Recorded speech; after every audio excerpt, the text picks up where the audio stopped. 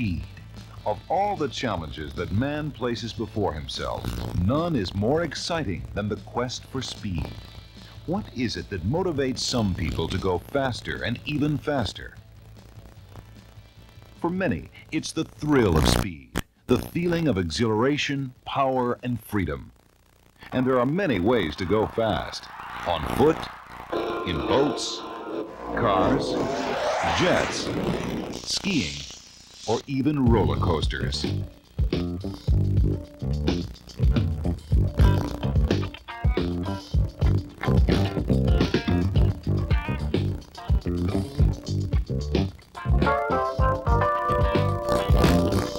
Sometimes it's the result of the need for more efficiency in travel or communication.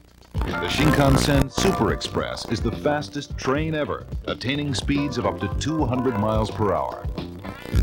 And some people just want to go faster than anyone else has ever gone.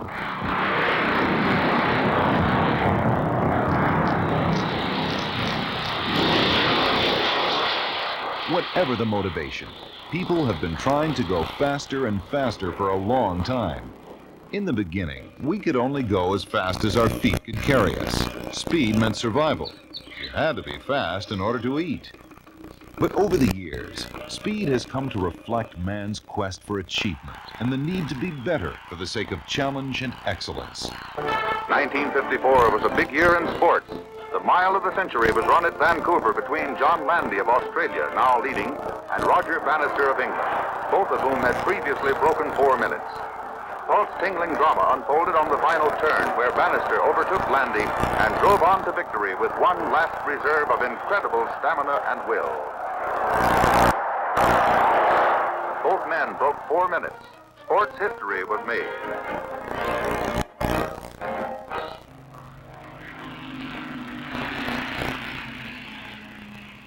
With the invention of powered vehicles, man could go even faster than on foot. He just couldn't resist going even faster, always pressing to go faster than he had before.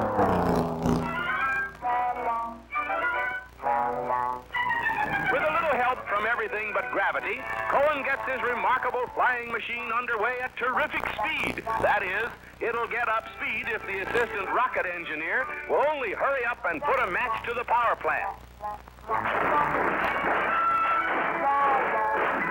Oh, there goes another dream up in smoke.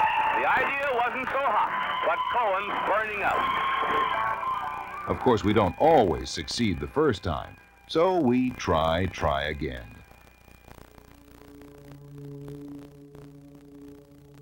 In the 1940s and 50s, with the advent of jet power, we took yet another step forward in the quest for speed by powering vehicles on the ground as well as aircraft with these new jet engines.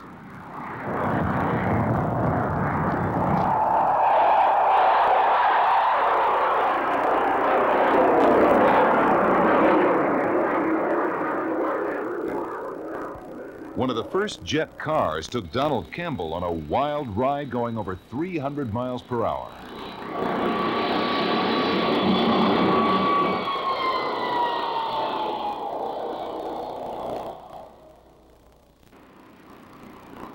Craig Breedlove cracked the 600-mile-per-hour barrier in his jet-powered vehicle to set a new world land speed record over 20 years ago. In 1986, a powerful rocket car blasted Richard Noble's up to 633 miles per hour, which is the current world land speed record. But it's only 20 miles per hour faster than the record set by Craig Breedlove.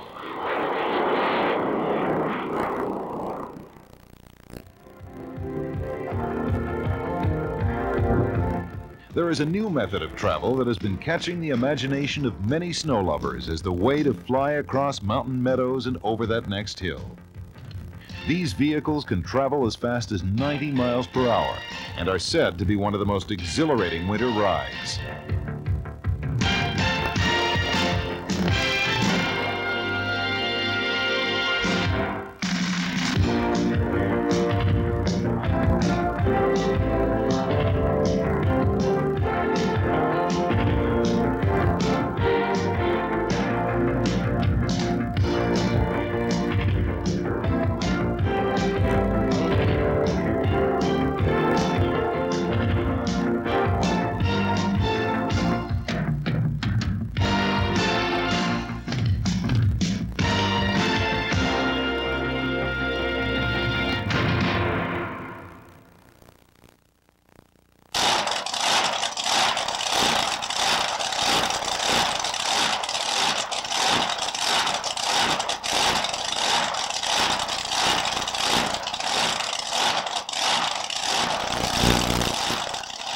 drag racing is pure speed.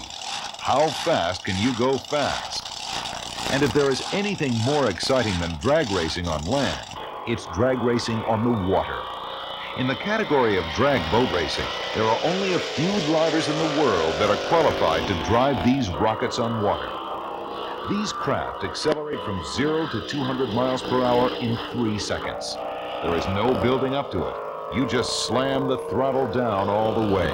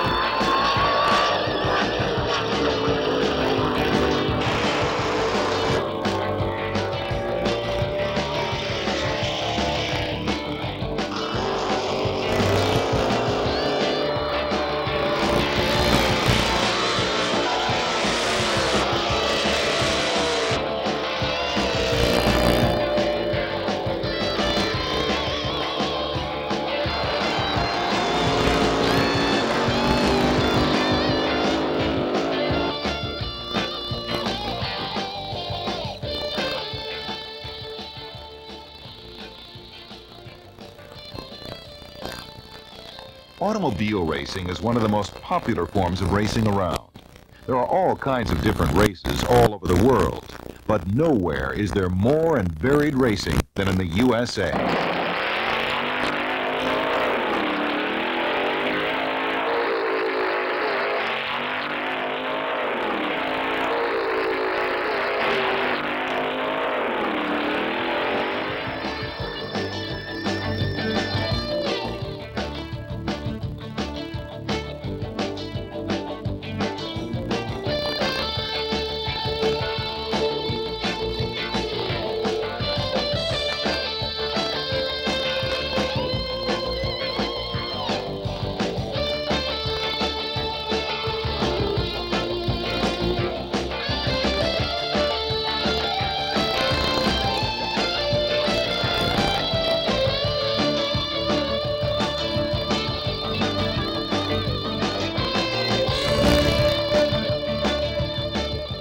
You'd think that these contemporary drivers would know how to have a good crash, but they just don't have them like they did in the good old days. A 100-mile stock car race at Langhorne, Pennsylvania turns into a nightmare come alive.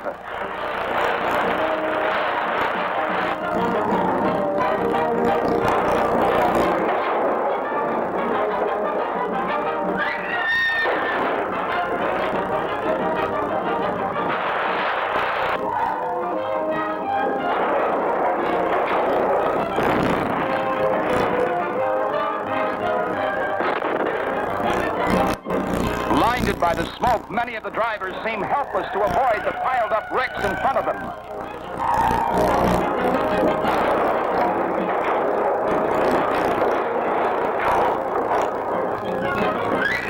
10 drivers were hurt, 2 seriously, in what will long remain stock car racing's most spectacular crack-up.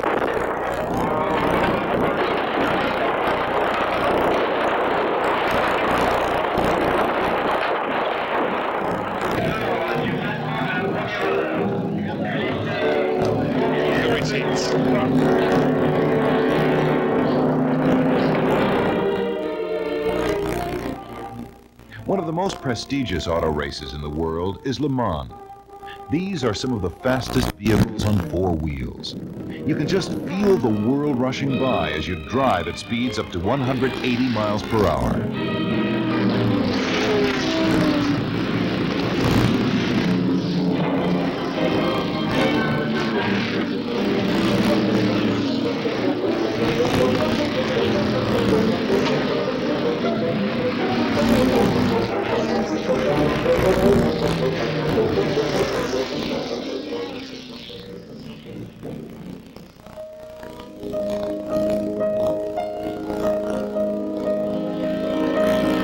Le Mans is not another race. Le Mans is the race.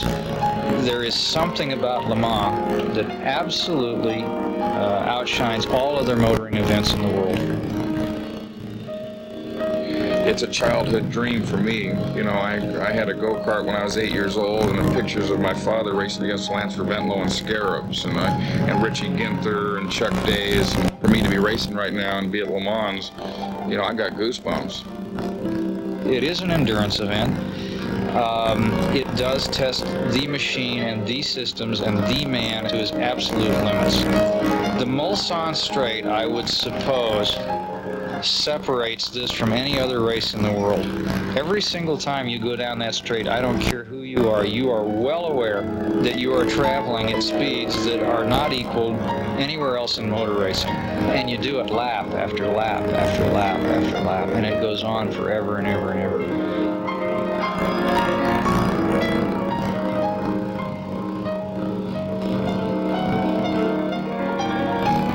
But the bottom line is that there's no other motor racing event like Le Mans. These drivers are always chasing the limits of speed. Le Mans is an endurance test as well as a race. The drivers, if they survive, will have driven over 24 hours straight. At night at 3 in the morning, I sometimes wondering what in the blazes I'm doing here. Can I see the flagger? God, I wonder if that was just an oil flag I just went by. It's a lot like skin diving at midnight. You know, you don't really see. You've got a little bit of light, but you seem like you're always overrunning those lights. I was behind a group of cars, and up ahead was a lot of sparks coming out of the left-hand side of this Porsche, so I went to the left, and I saw something fly. I assume it was a piece of bodywork. I was traveling well over 150, and I hit it, and I was just hoping I wasn't going to get launched to the stars.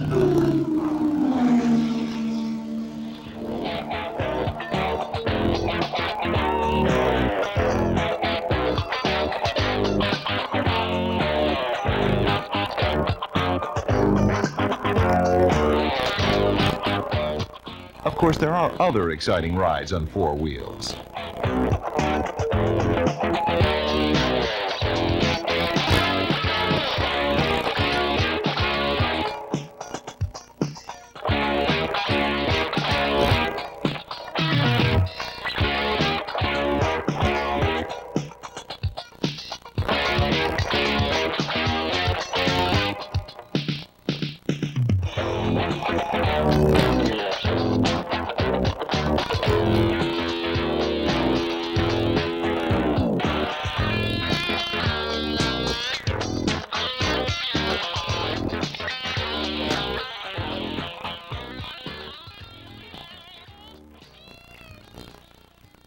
We're pushing toy technology to the limits.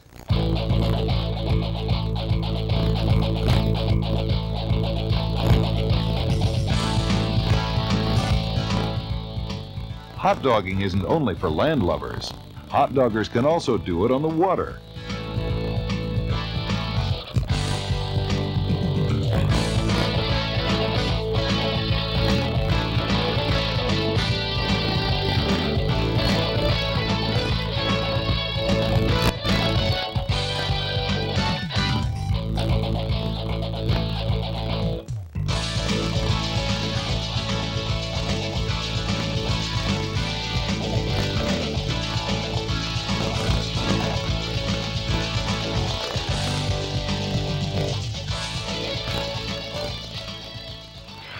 Folks, here I am with a new device called the ornithopter. Not satisfied with staying on the ground, man has always dreamed of flying. And here I am. You can look this device over. It appears heavy. It's light. Well, that sounds okay if it works. But if Bertie doesn't fly, when he makes that jump, he's going to get a real cold bath. Here he goes. Splash-o. Well, he got the bath all right. But is little Willard discouraged? Not a bit. Just wait a moment and you'll see. Now his feathers are all dry again. He's had a good dinner of canary seed, so maybe this time he'll really do it. He's going to soar gracefully off the rock, so he says. Keep your eye on the birdie. Cuckoo, cuckoo.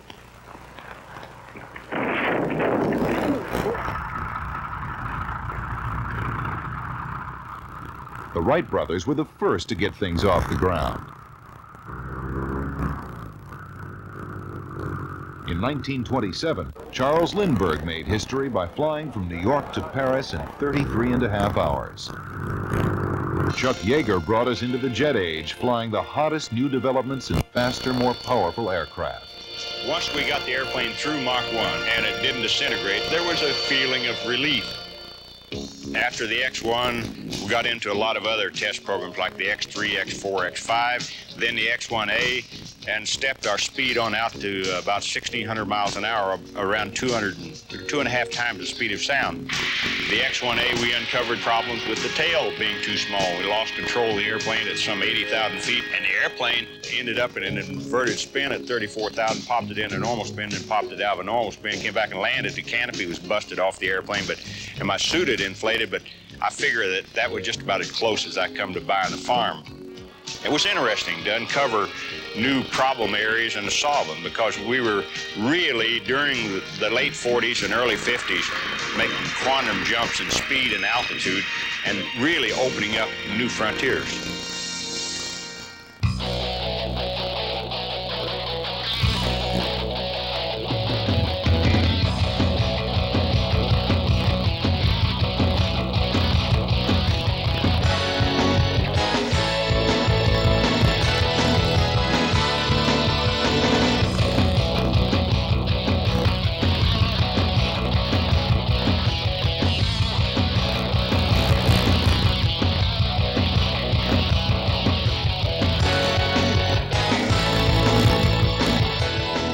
Pushing aerodynamics to the limit, the F-14 is just this side of levitation and teleportation. The slightest tug back on the stick will send you shooting straight up at over 1,000 miles per hour.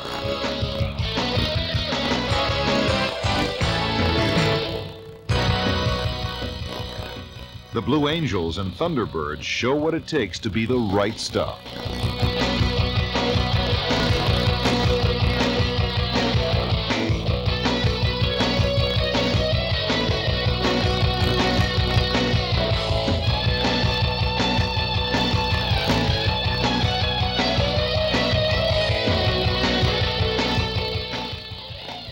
Awesome. That's the word to describe the SR-71, the fastest jet in the world.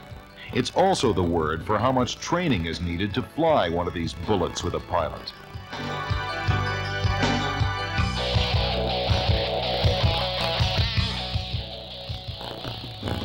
And 20 years before the space shuttle, the X-15 carried pilots into space, then landed on a runway like an airplane.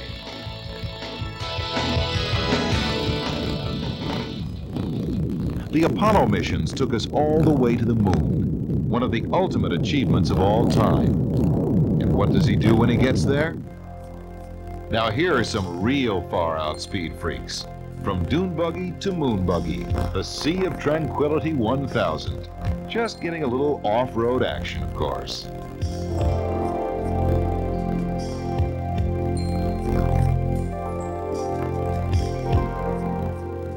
Over 25,000 miles per hour, the fastest speed ever reached by a human being.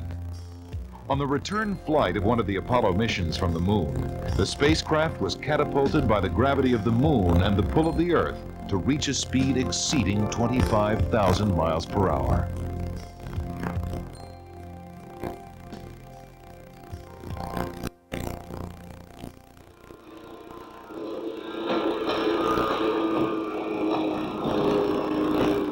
Getting back down to Earth, speedboats are a whole new wave of speed on water.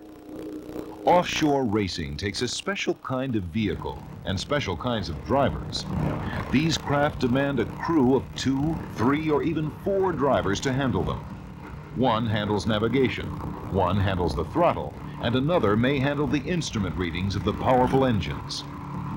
They are specially built to handle the 6 to 10 foot swells and rough waters that they may encounter in a race on the ocean.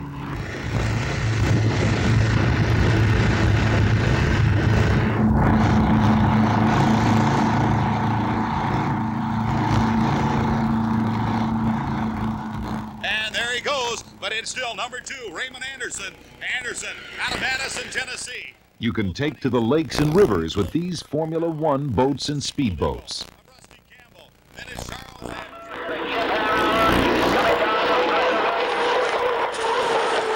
Hydroplanes are one of the most spectacular of all vehicles. They use 3,000 horsepower Rolls-Royce engines and attain speeds in excess of 200 miles per hour. Hydroplaning is speed. Danger? It's pretty dangerous. I don't think I'd want to be driving one of those boats. They're searching for something, and I think they're finding it out in the water. It's a very personal thing. It's a personal challenge to yourself. People ask me, are you afraid to drive boats? And I answer them, yes, I am.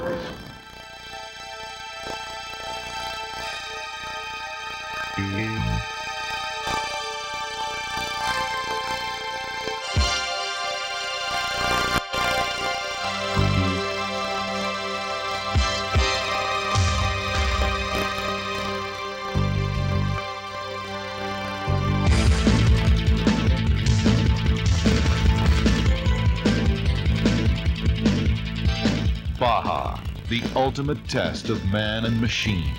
1,000 miles of grueling, bone-bashing, vehicle-crunching shock treatment. Only the hardiest need apply.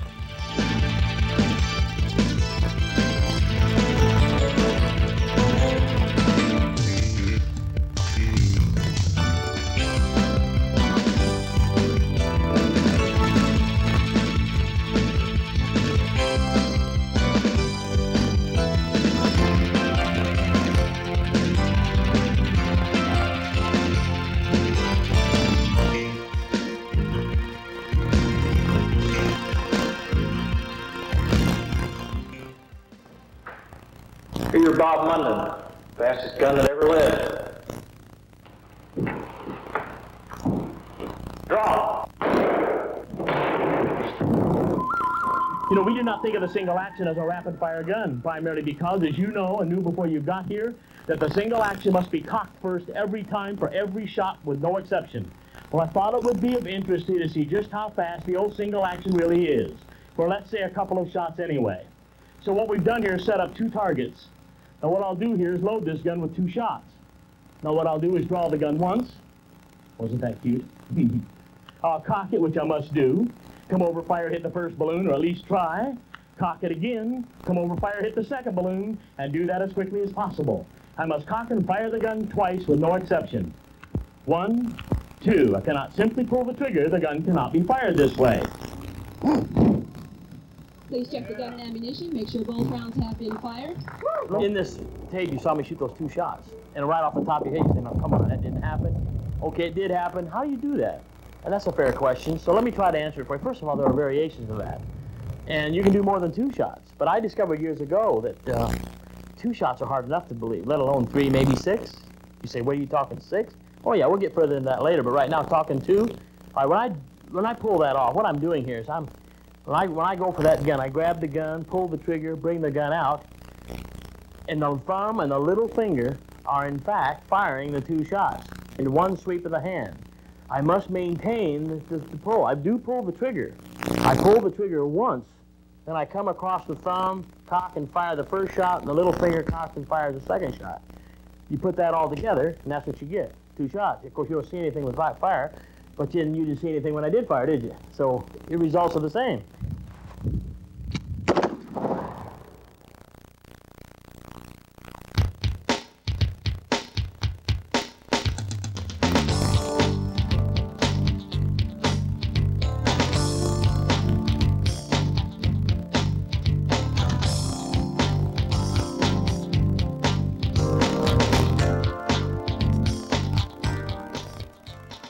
What a piece of work is man. How noble in reason, how infinite in faculty. In form and motion, how like an angel. In apprehension, how like a god. Speed is not just a roaring, hair-raising experience, but can be a beautiful feeling of freedom, soaring across, over, and through nature's varied landscapes. In the quest for speed, people and machines in motion can approach the grace and precision of ballet. Perfection in motion.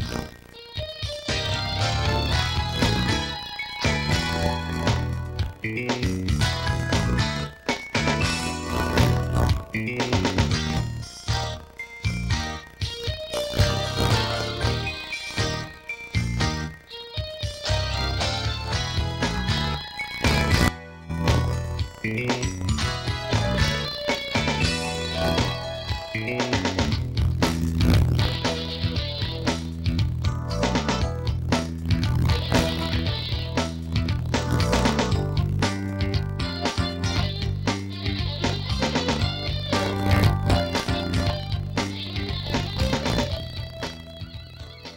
is not the way most people go skydiving.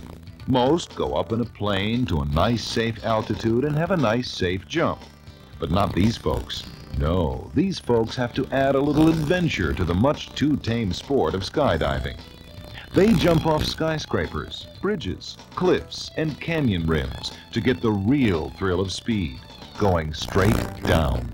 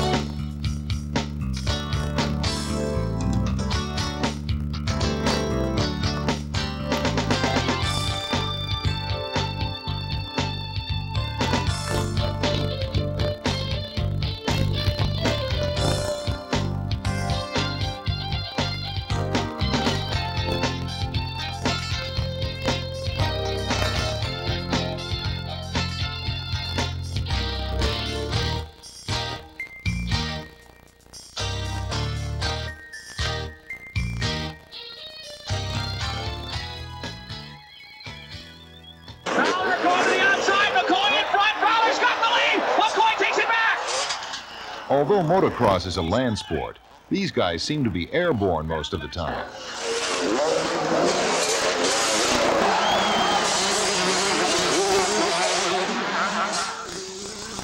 But how fast is too fast? Sometimes, in a brief moment of mechanical failure, human error, or bad judgment, the threat of danger becomes a reality as bodies and machines go hurtling through the air or spinning out of control or crashing into walls.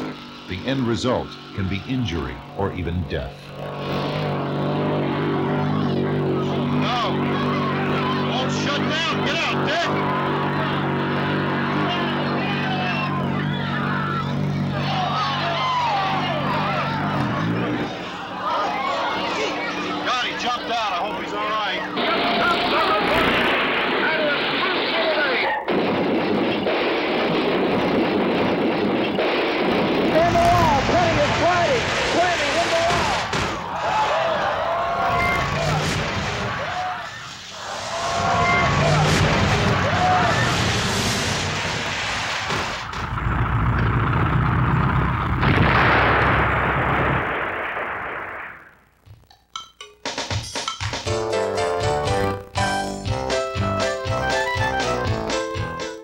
Then there are the not-so-serious calamities. And the people responsible for creating these indignities are the underachievers. Of course, those who underachieve must suffer the consequences. These events are tributes to man's frequent inability to rise to the excellence he has so vigorously sought. Oh well, as we said before, try again.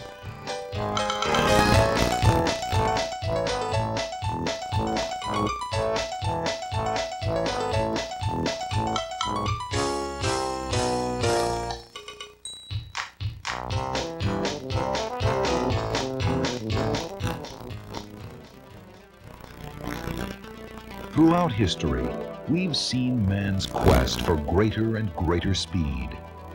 How fast can man go?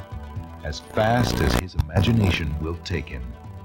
Pushing to the limit, you hear the engine whine. The chosen few defy the odds, racing the edge of time.